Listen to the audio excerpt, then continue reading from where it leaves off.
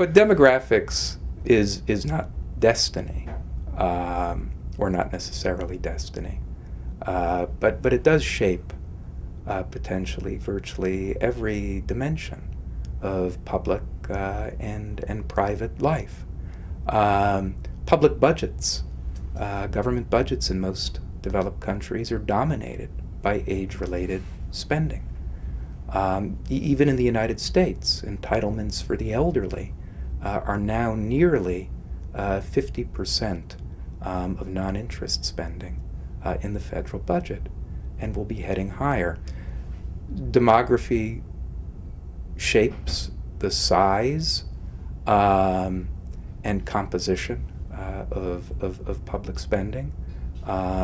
It potentially limits our abilities to invest in the young, to invest in the future.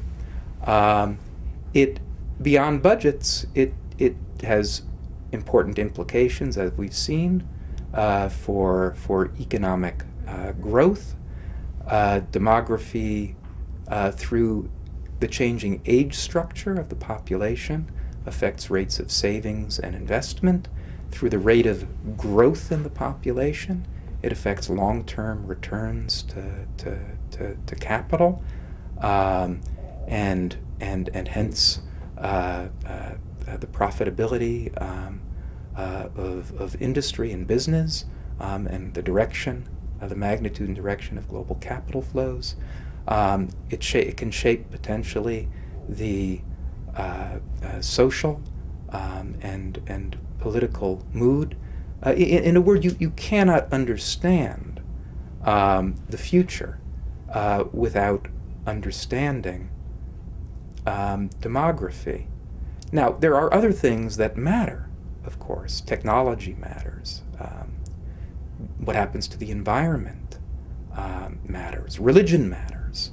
But even here, even with technology, even with the environment, even with religion, there are feedback loops to demography, to population age structure, to population growth, and to differential population growth.